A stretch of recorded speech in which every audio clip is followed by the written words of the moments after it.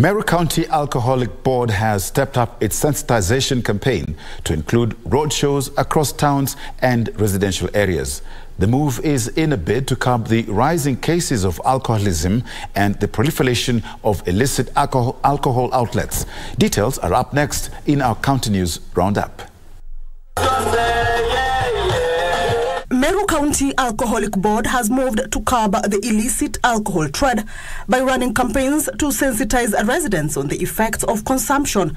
Board Chief Executive Officer Mbabu Muguna said so far they have closed 135 bars. Watu wale wametimisha masharti yale yamepeanwa. Na hiyo kwanza tunaangalia sana usafi wa bar, tunaangalia size ya bar, tunaangalia pia kama bar iko karibu na taasisi za elimu, sana basic education. Kuna shule iko karibu ili watoto waharibike. So ikiwa karibu sana hiyo hatupei license. Meanwhile, the county government of Kirinyaga has embarked on an intensified anti-cholera awareness campaign following the detection of 7 cases in the county in the last month. Health CEC George Karoki says the cases were recorded in Gakaru and Kwavi areas in the Ndia constituency. This particular month, about 7 cases of cholera, and we have been able to identify the village which is the culprit, that is Gasharu in Kirinyaga West, and also another case came from Kwavi in the same sub-county.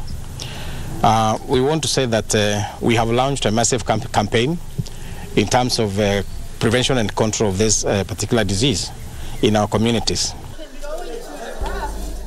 Elsewhere, the European Union has bolstered Kenya's efforts of enhancing maritime security through the development of the first interagency curriculum on maritime security governance.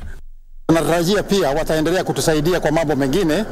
Tumewaeleza kwa kinaga ubaga ya kwamba kuna facilities nyingi ambazo hatuna na tunahitaji ili kufanya hii kazi vizuri na ili badari iwe inaweza kutoa na kupata wale watu wamefanya kazi na kufanya kazi katika Meri. And a nominated member of the East African Legislative Assembly, Hassan Omar, has defended the proposed Finance Bill 2023. Omar says the Kenya Kwanza government is passionate about elevating the lives of the less fortunate in the society, and that is why the proposed Finance Bill should be supported. Huwezi ukamlipisha mtu yuko ngazi ya chini ufadhili ule wa NHIF, NSSF kama yule yuko katika ngazi ya juu. We must create a democratic socialistic country, democratic socialism, kuchukua kile kiwango cha wale ambao wajiweza kuwasaidia ambao hawajiwezi.